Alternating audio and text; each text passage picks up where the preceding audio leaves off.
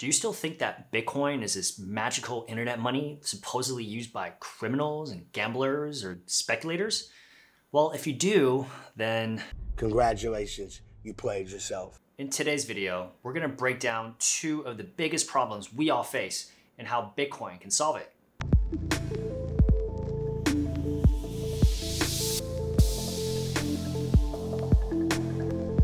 What's up, guys? Welcome to another episode on the Crypto Rabbit Hole. I'm your host, CH. So what are these big issues we all face? Allow me to break it down. The first one is quantitative easing. This is where the government prints new money, causes inflation, and devalues our currency. The second is fractional reserve banking, aka the banks keeping only a fraction of your deposit and lending out the rest of your money. No matter how you look at it, Bitcoin is the answer.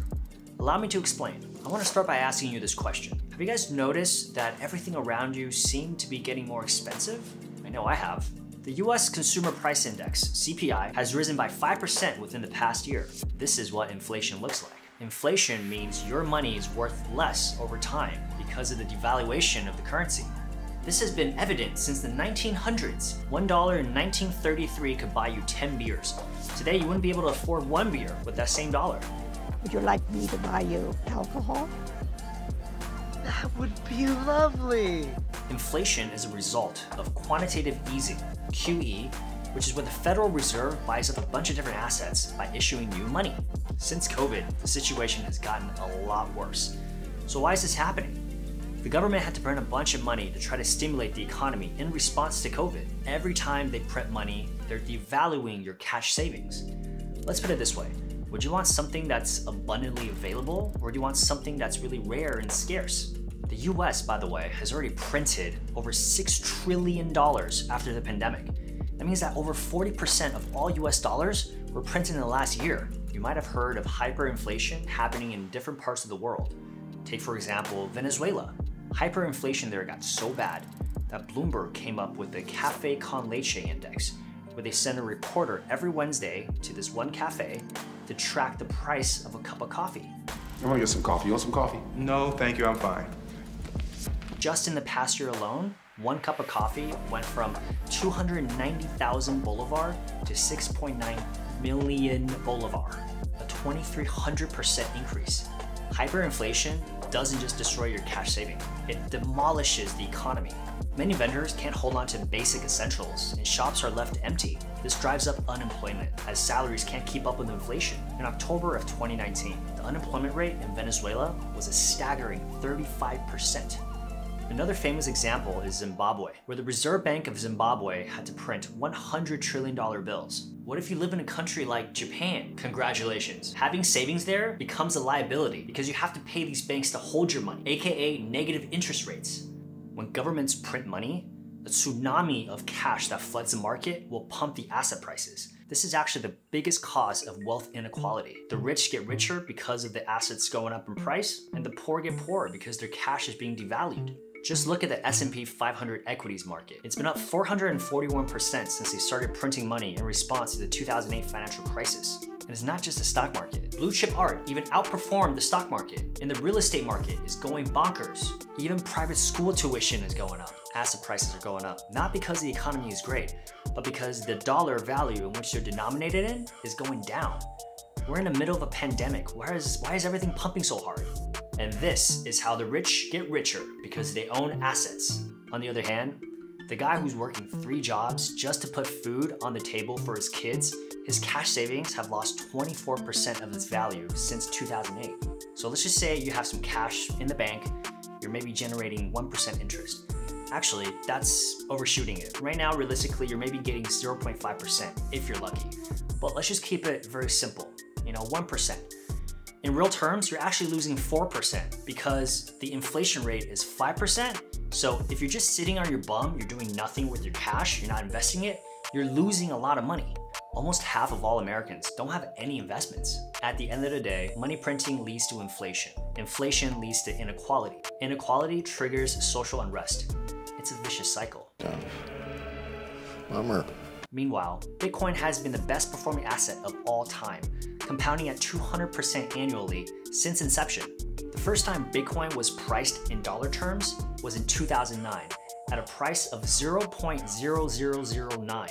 12 years later, it hit an all-time high of $69,000. Wow, you're so dominant.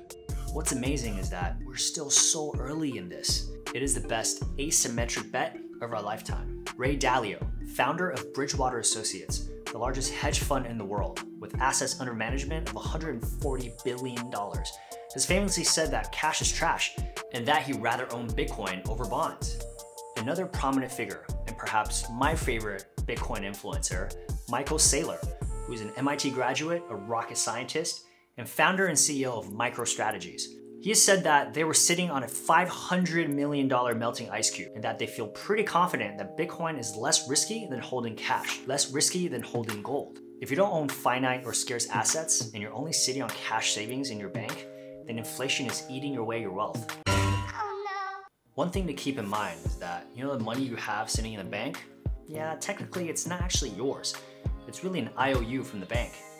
Another way to think about this is fractional reserve banking, which is actually how our current monetary system functions. This is where the banks are legally allowed to lend out 90% of your deposits while only keeping 10% of it in reserves. This is what blew up in the 2008 financial crisis. They were lending out your money to these risky borrowers, creating the biggest credit bubble in history.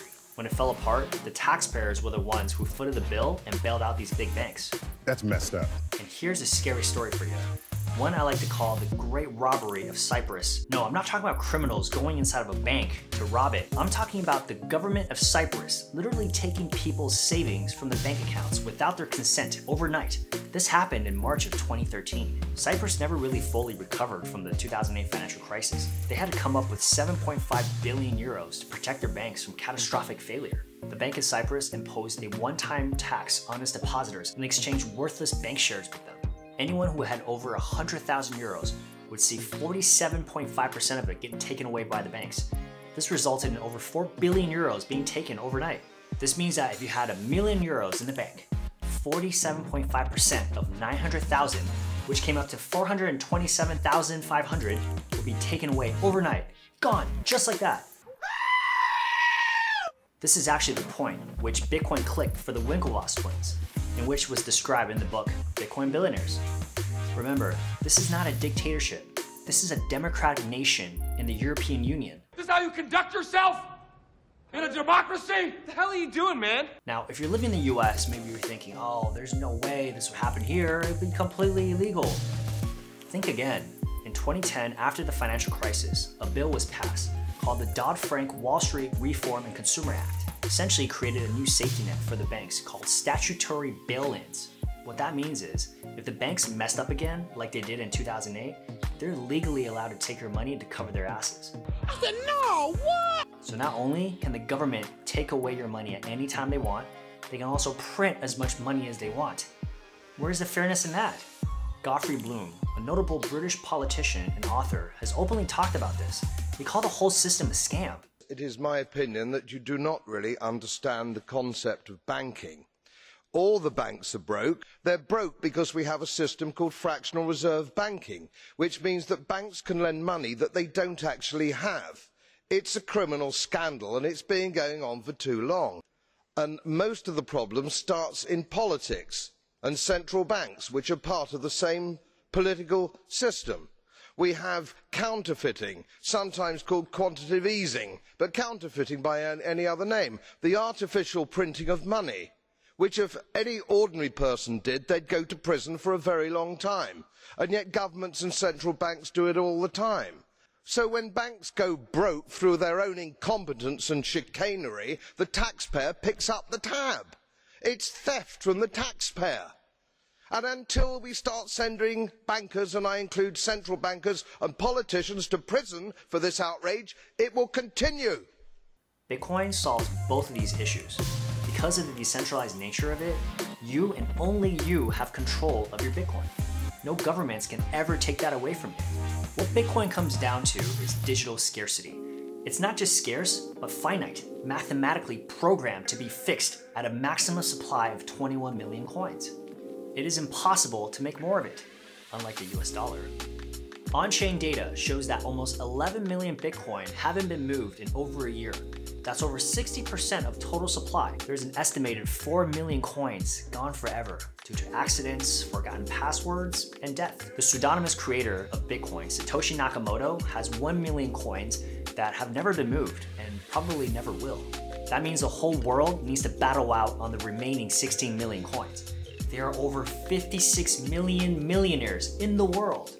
It is a mathematical certainty that not all millionaires can own 1 Bitcoin. So it is super scarce. The rules of Bitcoin are completely set. It's been the same since inception. It is impossible to alter without the consent of the rest, which at this point is not possible. In response to central banks printing unprecedented amount of money, ordinary folks and institutions are waking up to the impending inflation. Conventionally, gold has been the go-to tool to fight against inflation. However, in the digital age, Bitcoin is the best inflation hedge and store of value. Shout out to Jason Williams and his book, Bitcoin, Hard Money You Can't F With. Many of the core concepts highlighted in this video were from this book. It's a very easy read, uses simple language, and it's very humorous. Definitely go check it out. So if you don't want anybody to f with your money, please help me f up that like button. If you like the content, consider subscribing and hit that notification bell so that you know when I release my next video. Thanks for watching, and I'll catch you on the next journey.